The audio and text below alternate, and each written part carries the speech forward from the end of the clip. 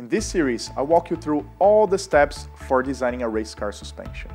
Now that we're done with the kinematics, in this episode we'll focus on designing together the springs and anti-roll bar.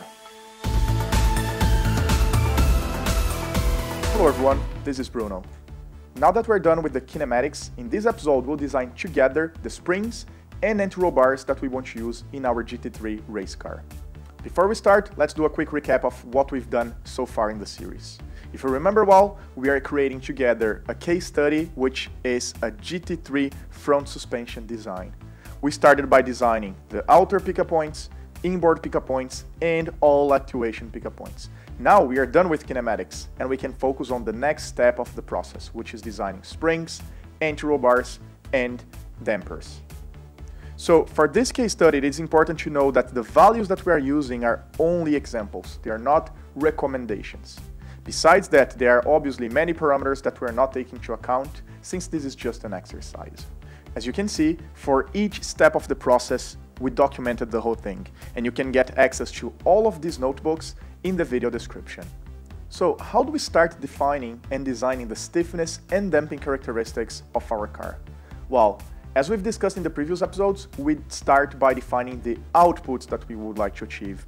So in this documentation page, we have defined many of the characteristics that we would like to achieve, such as natural frequencies, roll gradient, pitch gradient, roll stiffness distribution, and so on. And if you're interested in knowing many details how to determine these numbers, you could be interested in our seminars. But before we analyze all of these numbers, let's have a look at the overall architecture, overall methodology that we should follow when designing these components. So this schematic will give us a very good idea. First, we need to define what ride, heave, and pitch behavior we expect from our car. How do we define that? Well, there are a few key metrics that we should be determining. For example, what is the natural frequency of our suspension?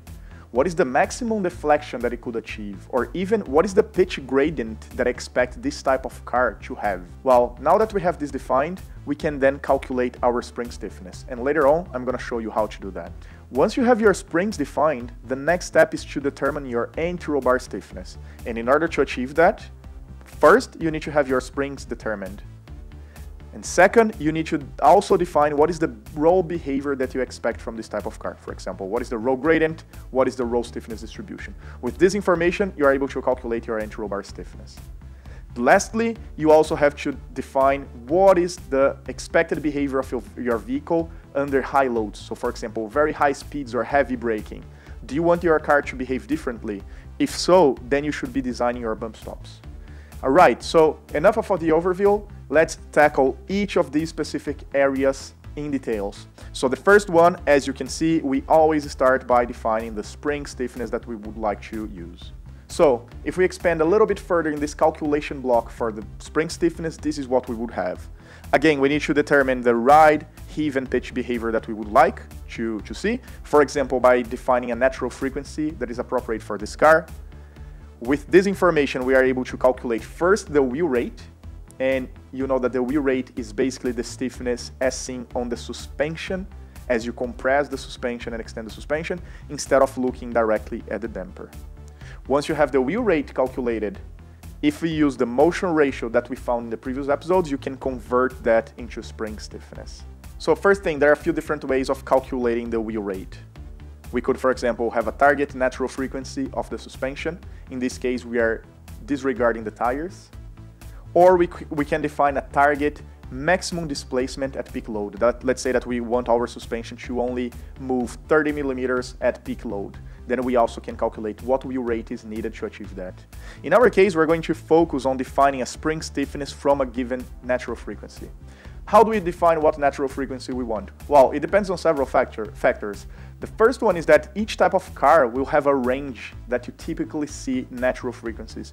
This is a good reference and a very good benchmark for you to start designing your first car. If you have a higher natural frequency, this means that we'll have less movement. You are going to better control your platform, you will transfer load faster, which is good for high-level race cars as well as pro drivers. If you go to the lower end, then you have a slower weight transfer, you have more suspension movement, but at the cost of more platform movement. So your car is pitching more, it's moving more, so your aerodynamics is shifting more as well. So in this exercise that we're designing a GT3 car, I selected a front natural frequency of 3.5 and a rear natural frequency a little lower of 3.1. And why is that? Because the front suspension is a lot more sensitive in terms of aerodynamics to ride height variations. So I would like a little bit higher frequency, meaning a stiffer suspension, in order to better control that. Okay, now we have defined the final output, natural frequency. How then we reverse engineer and find the spring stiffness from there? And then we find this equation over here. If you notice, each step of the process has a different color. So for calculating wheel rate, it's blue. So you can come to the blue section for the calculations. When we're calculating spring stiffness, it's yellow, and so on. This is going to be valid for this entire document to make it easier for you to review by yourself later on. All right, so once we apply this equation, we can calculate that in order to achieve a frequency of 3.5 Hertz, we need a wheel rate of 139 Newton millimeter. Please be very careful with units when using these equations over here. That's why we have the units also specified. Okay, once we have the wheel rate defined, we see that we need also the motion ratio coming from previous episodes in order to calculate spring stiffness. We also saw in previous episodes that the wheel rate is basically spring stiffness divided by motion ratio squared. If you swap things a little bit in this equation, we can calculate that the spring stiffness needed in order to achieve a wheel rate of 139 is 257 Newton millimeters for the motion ratio we have. In summary, if we use a spring of 257 Newton millimeters in this suspension with a given motion ratio, we're gonna get to the natural frequency of 3.5 that was our initial target. Done, we have the springs defined. Another approach you could take to calculate spring stiffness is to look at the maximum displacement you would like to see on the suspension or on the damper. In the critical case, let's say that you have lots of load transfer with braking, with cornering, and then you are also hitting a curb. You can calculate what is the maximum load, and given this maximum load, you can calculate how much spring stiffness you need in order to keep this movement under control. If you would like to use that approach and ideally compare both of them, you can review all of the equations written here for you. Springs, done. If we go back to our initial schematic, we can see that the next step is first to define what is the roll behavior we would like to see in our suspension, and from there we can calculate the anti-roll bar stiffness needed to achieve that. Now let's expand a little bit more on the anti-roll bar calculation block.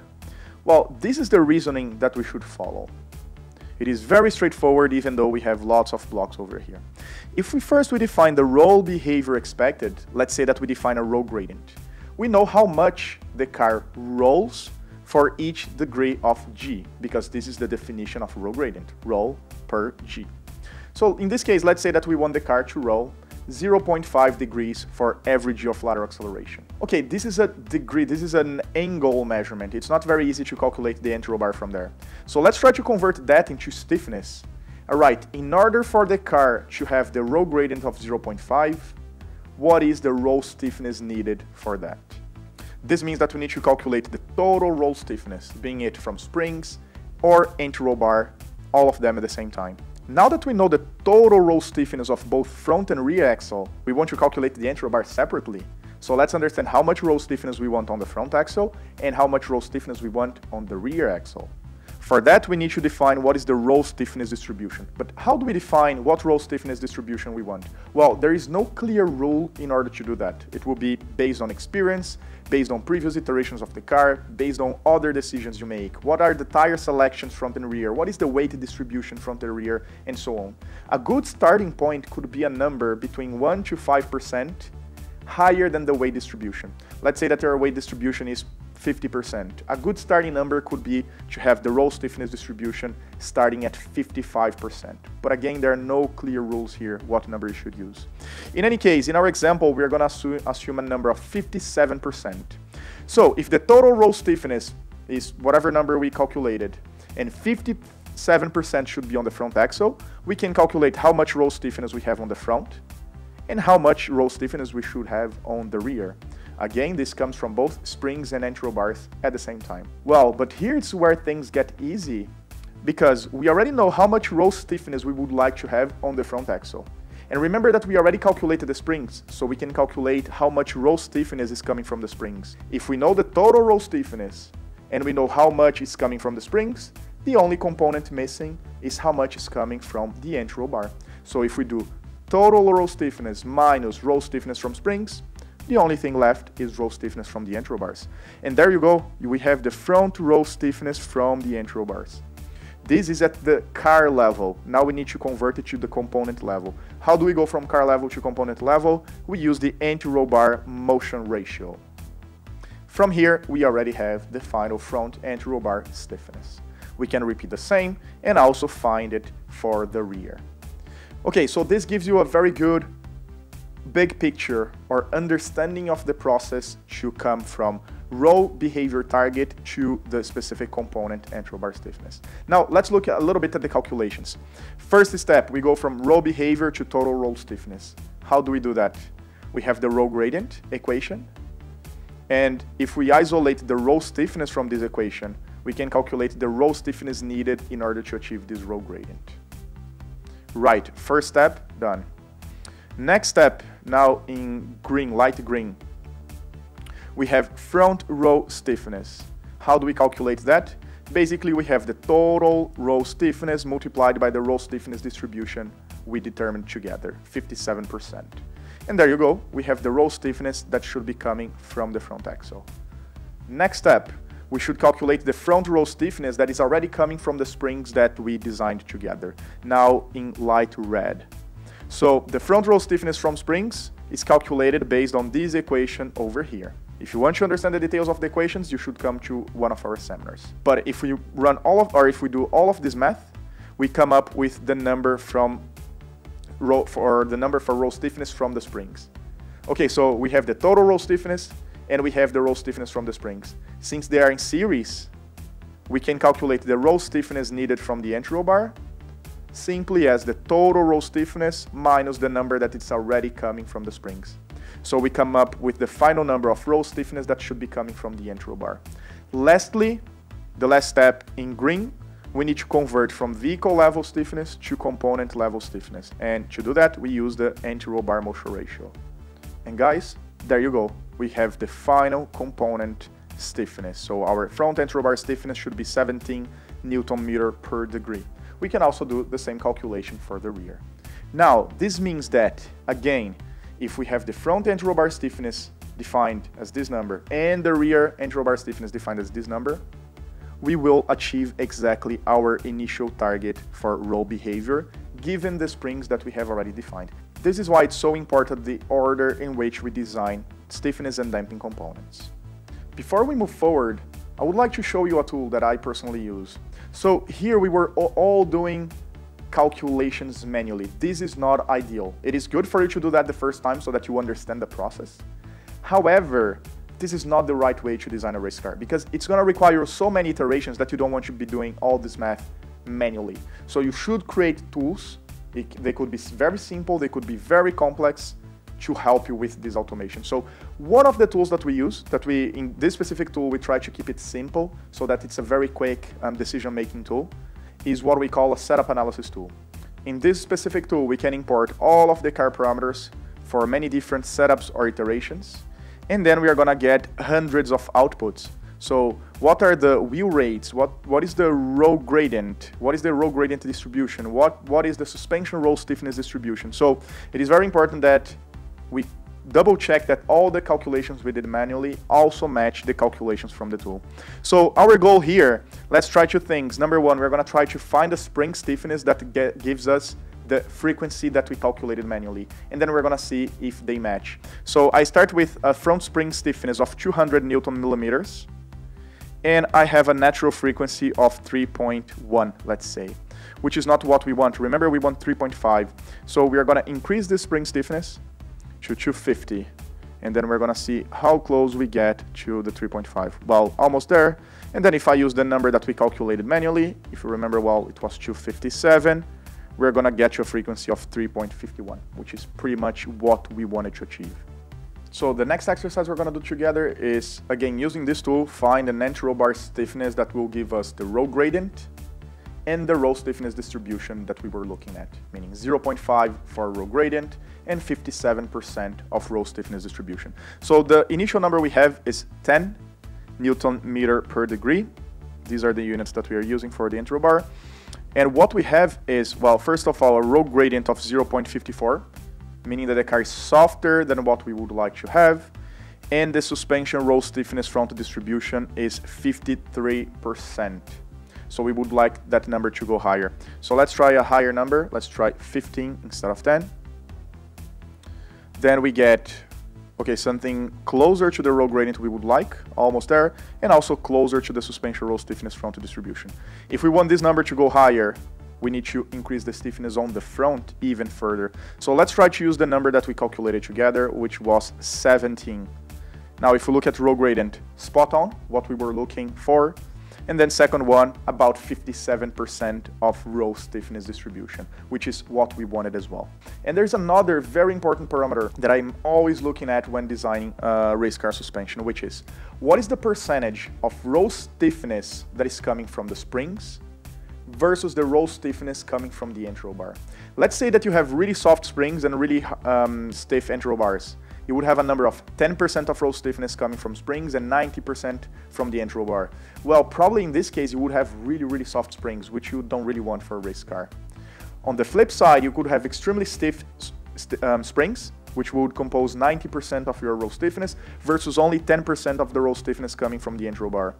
This is actually bad as well, because if you try to tune and adjust the entry bar, even if you change 30% of the entry bar stiffness, the total amount that you're going to change on the whole vehicle is very, very small. So it is important that there is a good balance between roll stiffness from springs and from entry bars, so that the entry bars are still effective when making adjustments. So for this design, we were targeting something around 70% of roll stiffness from springs and 30% from entry bars, so that the entry bars are still influential on the roll behavior. That's what we got for the front. We got 67 to 33, which is good. And then on the rear, we got 75%, 25, which is fine as well. Now that we have the two main components of our stiffness systems defined, springs and entry bars, we can then look at bump stops as well. So bump stops, as you can see here, is a component with a very high stiffness that is not engaged the whole time. You have the bump stop gap, meaning that the suspension can compress a given amount before you engage the bump stop, before you increase the stiffness of the system. So why would you use bump stops? When you're trying to control the behavior of the car differently at low speeds and low load and high speed and high loads, you could be using these components. So for example, let's say that in low speeds you want a very soft suspension so that you have good ride behavior, good ride over curbs and so on. But at the high speeds, you don't want the car bottoming and touching the floor. You want to control that movement. This is when you use bump stops. So when defining bump stops, you have to define two things. Number one, what is the bump stop that you want to use? What is the bump stop curve that you would like to use? And number two, what is the bump stop gap? Meaning how long it should take until the bump stop is engaged. So we're gonna do a quick case study with this GT3 car. So first pick a given bump stop and then pick a given bump stop gap for a specific track. We'll start by defining a specific bump stop that we would like to use. So in a quick case study using this race car, we have bump stop 1, bump stop 2, bump stop 3. So let's try to run a straight line simulation where we add load, add load, add load, and we see how the stiffness or how the ride heights of the suspension is changing. So here in the beginning, we have the vertical stiffness of the axle, meaning left plus right, versus the vertical load. So as, for example, we increase the speed or as we brake hard and we increase the load, we can see what the suspension stiffness really is. So here we do not have any engagement until we get to about 5,500 newtons of vertical load, which could be, let's say, at 200 kph. And then we start having the engagement. We see that all of them are engaged at the same time because the bump stop gap is the same. And as we compress the suspension more and more, the stiffness goes up because of the non-linear behavior of the bump stops. This is the effective suspension stiffness, but let's look at what really matters in our specific case, ride heights. So how are the ride heights changing differently between these three configurations? Let's say that we define that the minimum ride height we would like to see in this calculation is 20 millimeters, because we know that if it goes lower, then with tire deflection bumps, the car is gonna bottom. What bump stop should we select in order to avoid that we get to 20 millimeters ride height? at the maximum load of 10,000 newtons for the axle that we defined? Well, it's clear that at least for the gaps that we are using, bump stop 1 is too soft, as we can see over here. And then bump stop 2 gives us a better result, as well as bump stop 3.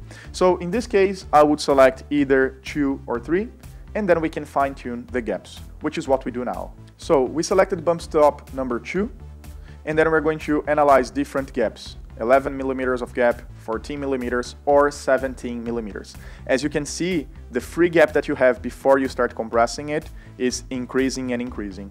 When we look at the effective stiffness versus vertical load, we'll see that the one with the least bump stop gap will engage the earliest and get very stiff, while the other ones are gonna take a little longer in order to engage. And if we look at the ride height variation versus vertical load, we can see that the case with the highest bump stop gap of 17, we're breaching the limit that we defined of 20 millimeters in terms of ride heights for high loads, while the 14 one is at the limit, which is good because we want to be running as low as possible, while the first option, which has a really small bump stop gap, we have a lot of margin over there. So in this case, specifically, I would pick bump stop gap number 2 of 14 millimeters. Alright, so I just gave you a very good idea on how to define, at least initially, your bump stops and bump stop gaps. Of course, there are a lot of other considerations when you go to specific tracks, what curbs you are using, or what sections of the track you want to be touching the bump stops or not. So in this video, we saw how to go from really high-level suspension characteristics, such as behavior in heave and roll, to defining each of the specific components along the way. So we designed first the springs to achieve the natural frequency we would like.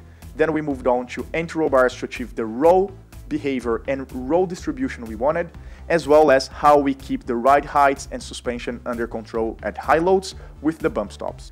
Please remember that you can have access to all of these notebooks describing in details each part of the process by going to the link in the video description. If you like this content, you would love our seminars. We offer an applied vehicle dynamics seminar where you get a lot more information in each of the steps of the process of designing the stiffness, damping, kinematics, aerodynamics of your race car, and a whole lot more. And we also offer a performance engineering seminar where we teach you dozens of different data analysis methodologies to maximize the performance of the car you build. Besides that, these are the services that OptimumG offers. We offer vehicle dynamics consulting, where we could, for example, be helping you design the suspension of your passenger or race car, and many other services in terms of vehicle and tire testing, development, and simulation. We also offer performance engineering consulting, where you could have one of our performance engineers at the track with you, applying all of our methodologies. And we also offer simulation software in the areas of vehicle dynamics, kinematics design, and tire analysis. Thank you for watching the video. If you have any questions or comments whatsoever, please leave them in the comment section so that I can get back to you. And I'll see you in the next one.